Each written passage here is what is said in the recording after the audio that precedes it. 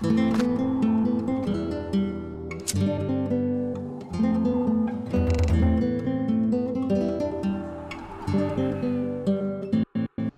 and welcome to this video. My name is ActiqueRS and today I want to talk about the things that Jagex make to keep us playing RuneScape, some of which I find pretty good things and some of which I don't like so much. And on the background of this video you will just see me running around in Ubiusk trying to get the Bandosian memories because it's a new addition to the completionist cape requirements. So this brings me to the first point of this video, which is achievements, and I think achievements such as the completionist cape, which is a dynamic achievement that you have to keep getting back, is a great way to keep the old veteran players playing RuneScape because they always want to come back to RuneScape to get their completionist cape back. And there are also other kinds of achievements in RuneScape, so people have personal achievements such as getting the farming cape, for example, and those kinds of achievements at least make people come back, because if they started the road to 1 to 99, they usually remember it at least at some point that they had such a goal and they feel the need to finish it. And after you have finished 1 to 99, you feel like, oh, that was not too much, and then you start another goal.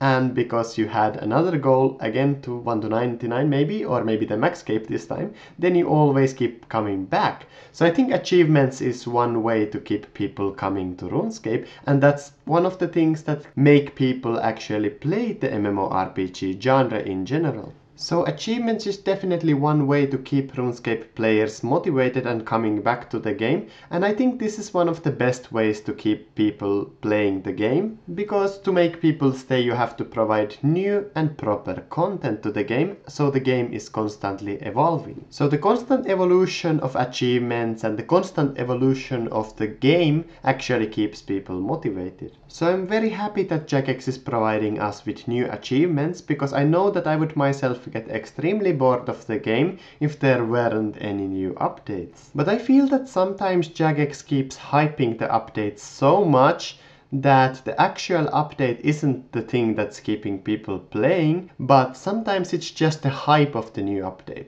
So for example, you have something like the Dungeoneering update, which was decent, I don't really complain about it, but it was hyped so much and so long time, and it turned out to be semi-anticlimactic.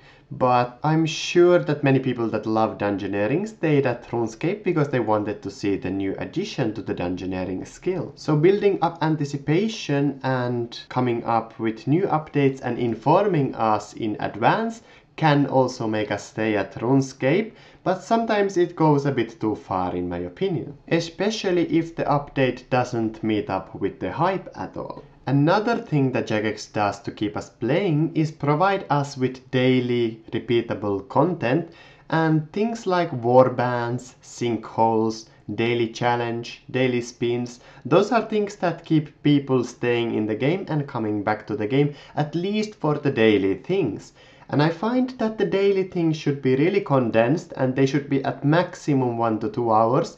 And sometimes when we have things like, for example, the Lumbridge battlefield in the World Event 1, the daily things are just a bit too much. So the daily things are one thing that Jagex do to keep us playing, but sometimes they use it a bit wrong in my opinion. Because if all the meaningful daily things take too long a time, then people, especially myself, can become a little bit demotivated to log in at all. And lastly we get to the most shady area of keeping us playing RuneScape, and this is promotions. So this is things like free spins, cheaper membership, double XP weekend, special months with more daily challenges that give you more daily XP, and so on and so forth. And this is the part that I disagree with most, because I find that RuneScape is a game that people should enjoy as it is, and if the only way to keep players motivated to play RuneScape is to give them shitloads of free XP, then maybe Jagex should think about providing us with some content that would be interesting for the players,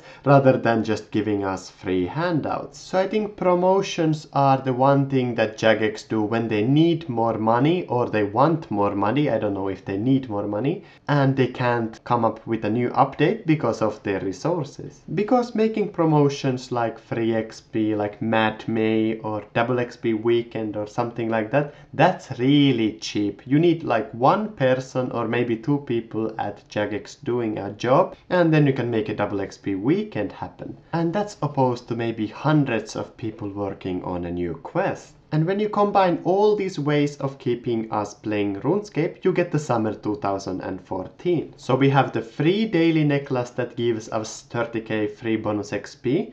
We have the weekly aura that gives us double XP.